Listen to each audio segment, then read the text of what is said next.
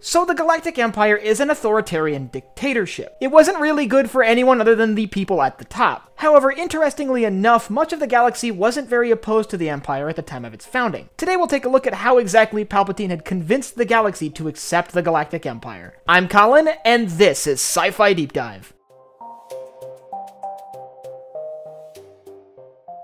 Remember, if you enjoyed this video, to head down below and hit that subscribe button. So the Galactic Empire is an oppressive dictatorship, ruling the galaxy with an iron fist, and ultimately controlling systems through fear. It wasn't really good for most of the citizens of the galaxy, especially if you weren't human. But how exactly did the galaxy come to accept the Galactic Empire's rise, and not just immediately rise up and overthrow it? Well, that's some interesting trickery played by Palpatine in the later days of the Republic. First things first, we have to understand that much of the galaxy really wasn't a fan of the Republic. The Republic had made quite a few enemies, even within the systems that had not decided to join the CIS. A lot of the problems that drove systems to leave the Republic during the Clone Wars still caused a lot of strife within the systems that decided to remain. The general consensus among the population of the galaxy is that the Senate was corrupt. Some believed they existed within the pockets of large corporations, while others simply believed that they only cared about the core worlds. As a result, a lot of systems, especially ones further from the core, felt like the Republic still didn't represent them, even if they chose to remain on the side of the Republic during the war. So there's already this sort of underlying distrust of the Republic among galactic citizens. But the war also played a massive role in the public's willingness to accept the Empire. The galaxy had seen firsthand the devastation of disunity. They had seen what was essentially a massive civil war. This breakaway faction had separated from the Republic and ravaged the galaxy for years. Many planets near the Outer Rim had been sacked by the CIS, and even core worlds like Coruscant had fallen under attack, their population seeing firsthand the devastation that war can bring. So it is understandable that much of the galaxy was sort of hungering for peace. They wanted a galaxy that was less dangerous than the galaxy during the Clone Wars. So in a lot of ways, the Galactic Empire promised some sort of unity. If the central galactic government was stronger, they could have theoretically kept the Separatists from leaving.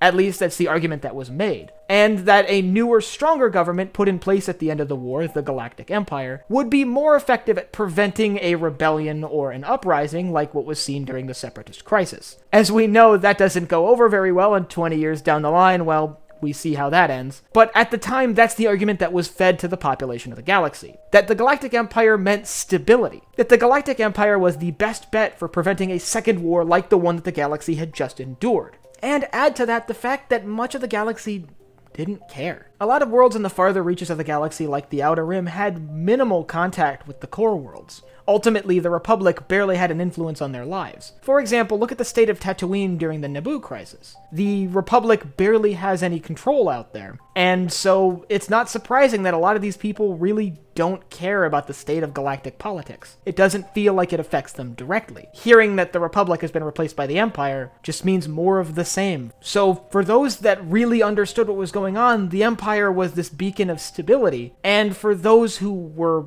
distant, it didn't matter. As I mentioned, those in the middle, who were maybe uncertain about the integrity of the Republic, maybe saw the Empire as a more stable option. A stronger central authority, after all, might be able to crack down more on corruption. And then there were the few systems that actually did stand up against the Empire. These are mostly Separatist holdouts, but a few of them really did hold Republic ideals. We see planets that had their own defense forces, many of which sided with the Separatists during the war, still trying to stay independent during the days of the Empire. Now, this is why in the early days of the Galactic Empire, we see a massive campaign against Separatist holdouts. And the presence of these Separatist holdouts added more credence to the sentiment that there was constantly the threat of another uprising. Seeing that there were places in the galaxy where people still held Separatist ideals, and could find weapons to defend themselves against the Galactic Empire, sort of added some legitimacy to the claim that the Empire was the only thing standing between the galaxy and another massive war. But on top of all of this, at the start, the Galactic Empire didn't really seem that different from the Republic. After all, at its founding, it still had a Senate that was made up of a lot of the same senators. So ultimately, the reason why the Galactic Empire was able to succeed and able to exist at all was the culture of fear that surrounded the Clone Wars and the immediate aftermath of them. It stemmed from a lot of systems being very tired of the way the galaxy had been run, either in the long term or even just over the last few years. A lot of factions welcomed the Empire and would ultimately regret that decision. But if you want to learn more about the crisis that led to the Clone Wars and ultimately made the Empire possible, I'll leave a link up here to my video on the Separatist crisis which started the Clone Wars. And I want you to let me know down in the comments whether you think I missed any of the ways Palpatine tricked the galaxy into accepting the Empire. And last but not least, if you enjoyed this video, head down below, hit the like button, the subscribe button, and the bell icon so you get notified when I upload new videos. So for Sci-Fi Deep Dive, I'm Colin, and I will see you next time.